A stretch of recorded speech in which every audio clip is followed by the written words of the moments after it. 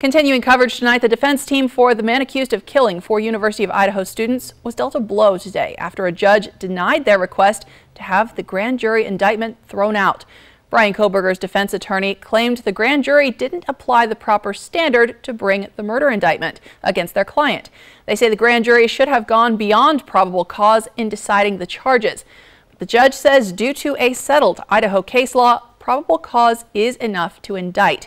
The defense team says it's going to fight back on that case law. The judge told them to take it up with the Idaho Supreme Court. The trial for Kohberger has not yet been set.